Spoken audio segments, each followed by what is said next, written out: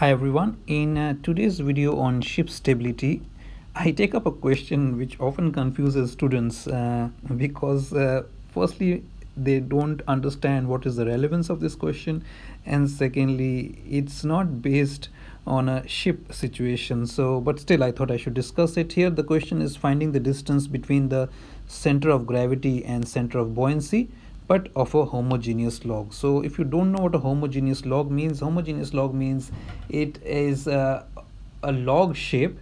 It is consistent in shape. There are no odd shapes here. So just to show you an example, that if I draw a homogeneous log, this is what it will look like. So there are no bumps here, the shape is not odd, so the shape is something not like this. This is not the log we are talking about. It's a homogeneous log. The shape and the consistency is consistent throughout, and it is just to give us an idea of the shape of an object for which we have to calculate a certain stability aspect of it, right? So the question here is that a homogeneous log floating horizontally is 3 meters in length, 85 centimeters wide, 60 centimeters deep, and it has a relative density of 0.87. You have to find the distance between the center of buoyancy COB and center of gravity COG when the log is floating in water of density 1.008 ton per metric cube. Now remember to note down the units here very carefully. The length is given in meters, but the width and the depth is given in centimeters. So you have to convert all of them into one unit, which could ideally be meters, right? The next is the relative density 0.87. It doesn't have any units because it is with respect to a freshwater density maybe, or because this is talking about the density of the log, it is talking about the density in reference to another density. That is why there are no units here. Relative density has no units because it is in reference to another density. That is why it has no units. And you have to find the distance between center of buoyancy and center of gravity when the density of the water is 1.008 ton per metric cube, because again we have metric cube here or meter cube here. We keep all the units in meters. So here the length, this is how I draw the log. This is 3 meters length. This is the length of the log. 60 centimeters is the width, or you can say it is 0.60 meters. And similarly the width is 85 centimeters, or you can say 0.85 meters. All right,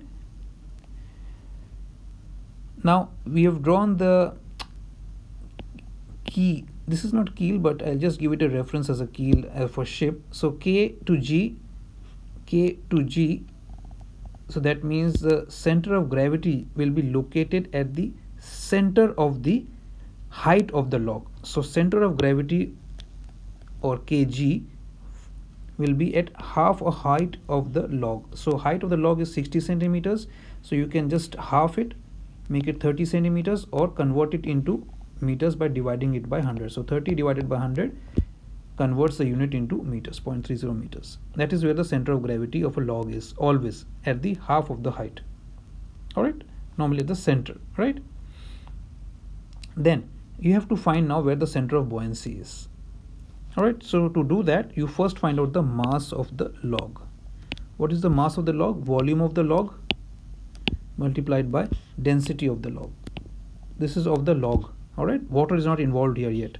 So volume of the log is length by width by height, you can say 3 by 0.6. You can see how I have converted them to meters now. So everything is in meters, multiplied by 0.87, which is the relative density. So mass of the log is 1.3311 tons. Also mass of the log when floating in the water will remain unchanged, but mass of the log when floating in water of density 1.008, when the mass of the log floating in water of 1.008 ton per metric cube will remain unchanged, 1.3311. But how is it calculated? It is calculated by length by breadth by draft multiplied by density of water. All right, so I take the log and I just float it in the water. it will displace a certain amount of water. That is what we are trying to find here. So length by breadth by draft is equal to or multiplied by density of water. So to find the density of draft of water, just divide these. So divide the mass by these values here. So transpose all the knowns to one side and keep the unknown to the other. So keeping draft on one side, just divide 1.3311 by 3 multiplied by 0.085 multiplied by 1.008, and you will get the draft as 0.52 of a meter. Alright, that is your draft. That is the draft at which the log is floating, 0.52 meters. Now how do you find KB, or the center of buoyancy from the keel is of a log is always half of draft. So once you find out the draft at which the log is floating, half the draft, which in this case is 0.52 divided by 2, which is equal to 0.26 meters. Alright, this is because when the center of buoyancy depends on the buoyancy of the log, and buoyancy is only discovered when the log is floating in water. Alright, that is why we have to find the draft. So depending on the draft, we find the center of the draft, which gives us the center of the buoyancy of the homogeneous log. So KB is equal to 0.26 and Kg is equal to 0.30. So of course the distance between G and B is now easily found.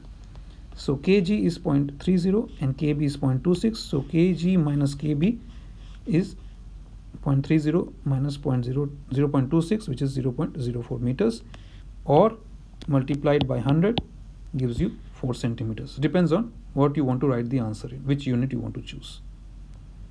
Alright, so although it was a homogeneous log, I tried to make it very simple for you to understand how it all works out. So being able to draw the diagram and being able to visualize it becomes very important for you. So watch this video guys multiple times, subscribe, share, like, and watch out for my next video.